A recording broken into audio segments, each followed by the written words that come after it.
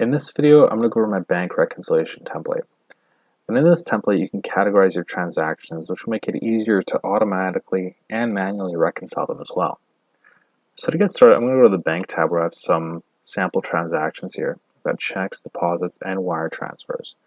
And so I want to create rules to correctly categorize these transactions. You'll notice my checks start with a prefix of CK, a space, and then a series of numbers. So I'm going to the Setup tab. Under category, I'm going to enter the word checks. The identifier is going to be CK and space. And the reason I'm including the space is just to make it as unique as possible to help avoid any false positives. And so if I go to the bank tab now, you'll notice it's categorized the transactions correctly as checks. But I want to populate this key field as well, which is important for reconciling the transactions. So for the key, it's effectively the check number. So I can use the alphanumeric string that comes after the identifier, the numbers, or the letters that come after. Or I can just use the date if there's nothing else. But I'm going to use the numbers here. If I go to the bank tab, you'll see that for my key, it's pulled 001122. And I want to get rid of those leading zeros. So I'm going to go back to the Setup tab. There's two other fields here. One for the length of the key, if I know exactly how long I want it to be. And also one for the gap, which is if I don't want to start pulling the numbers that come immediately after the identifier. So because I wanted to skip the first two numbers that occur after, I'm going to set the gap to 2. I go back to the bank tab now, and now it's set my key as 1122. Because now it's found the identifier of CK space, skipped over the next two letters or numbers, and then pulled the numbers afterwards, which pulls 1122. And now it's reconciled the item. It doesn't show as outstanding anymore. And the reason for that is on the previous outstanding items, there's a check for 1122, the same amount, same key, same category. So all those things need to match in order for the spreadsheet to say that they're reconciled. Because you notice before I updated the key, there wasn't a match. So that's why setting up the key is important, just to make sure that you don't get those false positives, to make sure that everything is a match, because the spreadsheet isn't going to make any guesses for you. It needs all that stuff to match. And so what I'm going to do now is set up rules for the deposits and the wire transfers. So for the category, I'm going to set up deposits. Identifier is just going to be the word deposit. And for the key, I'm just going to use the date, just because I don't have anything else that I can use here. And so same thing for a wire transfer. And again, this really depends on, I should pluralize that. This really depends on your financial institution or your accounting software that you use, because obviously the description is going to vary from one to the other. And that's why I've just used a date for the key for the deposits and the wire transfers. But you can use something a bit more complex depending on what shows up on your statements.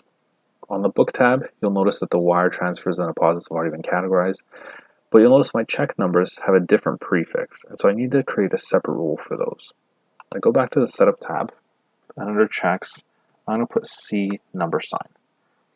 And if I go back to the book tab, you'll see now it's correctly pulled those transactions and categorized them as checks.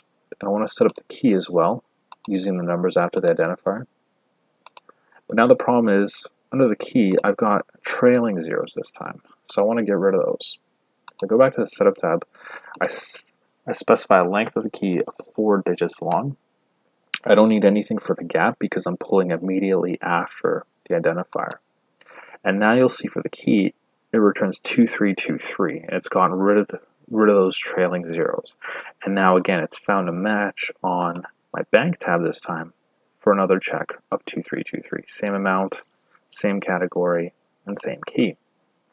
And so that's the benefit of setting up these categories and these keys, is it makes it easier to automatically reconcile transactions. But you can also manually reconcile transactions as well. There's an option for a manual override here, where if I enter an X, it's going to mark it as reconciled. Now the downside of this, though, is if you're doing it this way, if you do it on the book side, you have to remember to do it on the bank side or the previous outstanding items to make sure there's a match.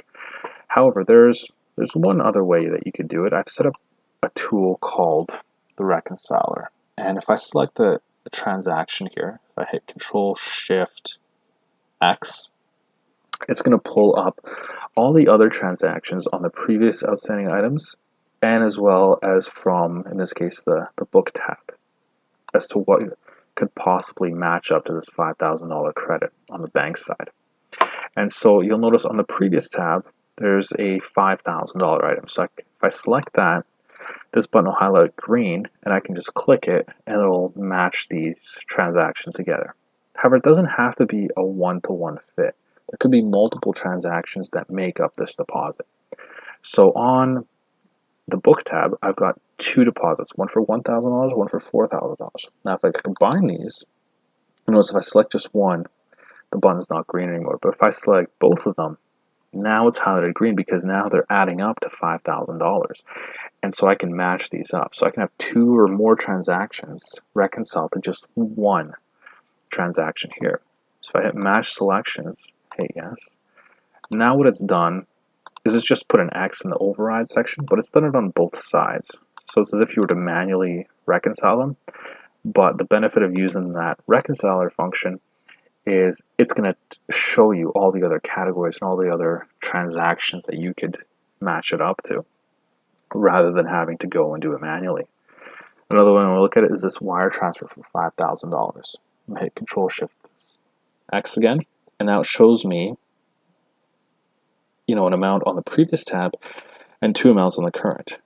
Now, one note I'm just going to make on the amount field is this positive or negative does not indicate whether it's a debit or a credit. It just means whether it's money coming in or money coming out. So positive $3,000 means it was a wire transfer deposited into your account, whereas a negative $5,000 indicates that it was money leaving your account, so a negative.